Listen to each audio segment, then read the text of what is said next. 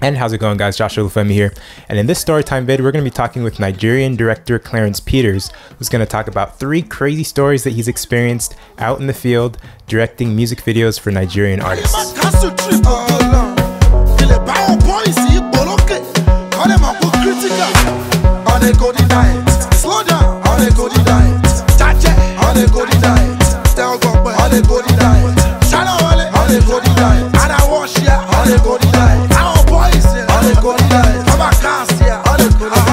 Clarence's work has been one of my biggest inspirations since like high school, so that's been over 10 years. He's directed videos for A-list names like Tiwa Savage, Davido, WizKid, Banky W, D'banj, Nato C, Ice Prince, P-Square, Burna Boy, Don Jazzy, Diamond Platinums, Lynx. As many of you guys know, these are totally household names to anyone that's listened to West African music.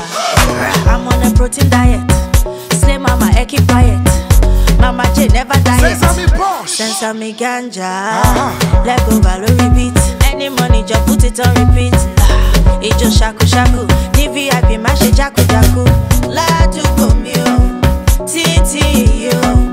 La tu komio, titi yo. So Clarence told me 3 stories. The first story involved him having to shoot 2 music videos over a single weekend, and on the preceding Wednesday, I found out that the artist had taken off to Ghana. Publications say I signed a record deal.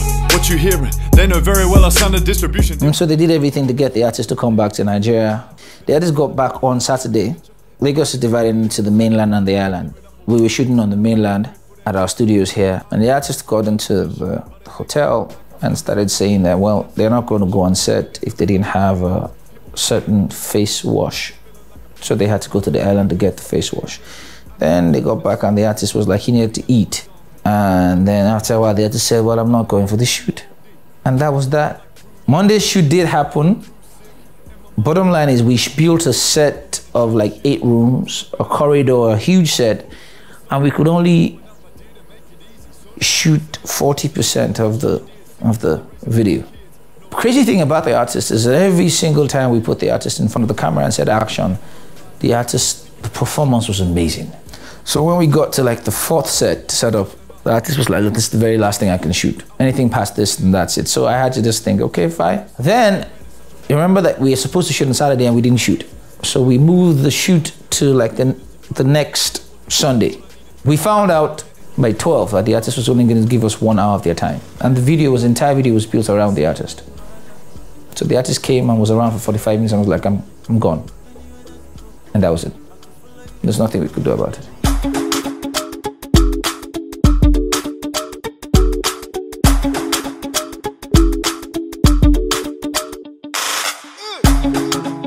For like you give me love, oh. Now you the catch my shot, oh. For your sake I go church, oh. Hey. We go drive around you for my Porsche. Baby pana, they say you like you all, I get you all. Baby pana, anywhere that you go, I can follow you to go.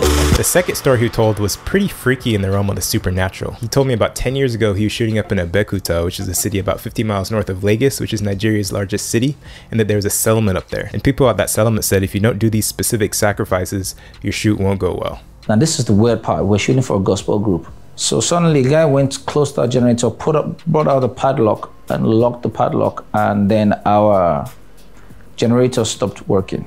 We tried everything because we had a generator guy, someone who fixes the gen there, and he couldn't fix it.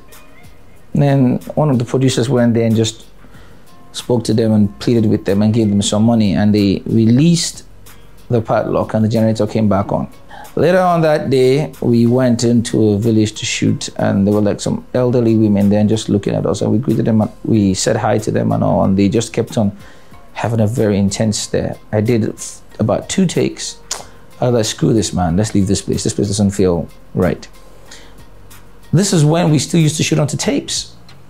And we got back to Lagos, and everything we shot in that place was erased from the tape. That everything else kind of showed, but this it didn't show. And it was especially when an older elderly woman stood up and walked right in front of the camera. So she crossed the camera, and everything from that point So he had another shoot a little bit later in the same city of Abeokuta.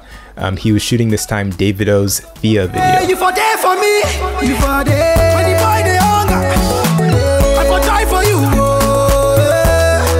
But you say if you don't get money, hide your face, hide my face. Make another man picking on my race. I love you, no mean say. If you say make I put one out for fire, fire, fire burn. I go put one for fire. You know me say. If you say make I put one leg for fire, fire, fire burn. I go put leg for fire. The area boys, the street boys showed up.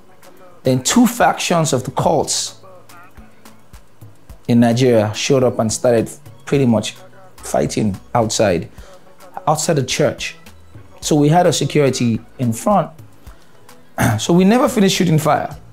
The cathedral scene or the church sequence that we did, the area boys started, gunshots started going up in the air. People started breaking bottles, wanted to stab each other. I think I heard some people got stabbed. Our security also brought out guns, but they just kept on figuring out that they wish they had more bullets. So it was going to be a disaster. I had to think really quick about, okay, what do you have in the can? I had to gamble and say, okay, well, we'll find a way around it. And that was it. We had to call off the shoot. If anyone's ever shot in Lagos, you know the first person you want to sneak out is the artist. Because all the guys that are there, they're there because of the artist. They want money from the artist. So who are these people that Clarence are talking about that demand money from the main artist? They are the local street boys who commonly demand some sort of street tax from any film productions that are trying to operate on their turf. So if they aren't able to successfully demand that money from the main artist because the crew successfully snuck them off set, then those same street boys turn their sights to the actual crew and start demanding money from them. If the artist doesn't happen to give them any money, well, they're going to face you and your crew. One thing that I know my crew are specialists at is that we're ready. Once the artist is gone and we've packed, well, let's bring it on. It's going to get really ugly. Everybody there is going to start being able to get ready to fight. Yeah, just to add to that, there's a scenario where I was shooting for an artist, and the area boys came in while I was rolling and they slapped the artist while I was rolling. So we stopped the shoot, and that was a wrap. And then we had to face the area boys. And everything just got all crazy from there. So yeah. I'ma follow me, she said she want to follow me. See how they gather me, oh lele. She want to gather me, oh. Buy you anything, come true. She said she want to follow me, oh. Many people eyes on me, Bella wine for me, girl wine for me, Shawty tell me say you wanna hold my body.